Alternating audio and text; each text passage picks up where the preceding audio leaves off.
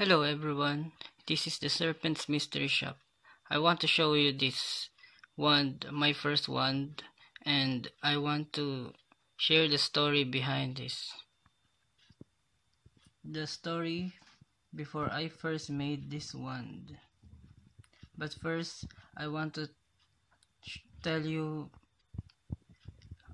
an update about my hamster who I thought just escaped.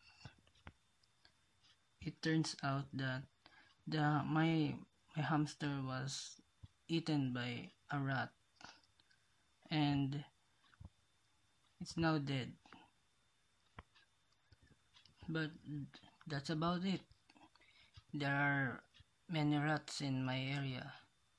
Last year, it's last year, my pair of African lovebirds was also eaten by a rat, and we found a large rat inside the cage. We don't know how it got there, but it definitely killed my lovebirds. Before I tell you the story behind my first wand, I would like you to subscribe to my channel because I will upload almost daily or almost 2 times a week if you want more information. Also, I have a shop on Facebook, a Facebook group called Serpent's Mystery Shop. You can add me on Facebook and you can join that group. Subscribe to this channel, like this video, and hit the bell icon for notifications. Now back to the video. This wood from a fig tree, a strangler fig tree.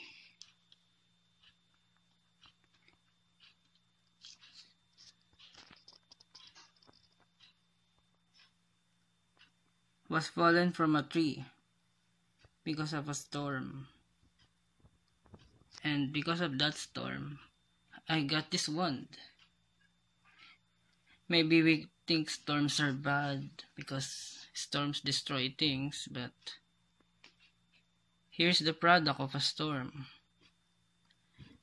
A strangler fig tree is what we call an enchanted tree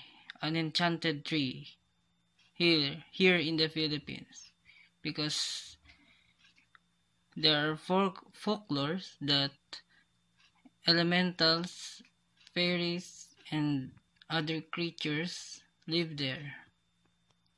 The storm hit the tree by the time when I first studied Wicca, or first I discovered Wicca. First time I discovered it. Because many years ago, I think it's 2010. Yeah, it's 2010.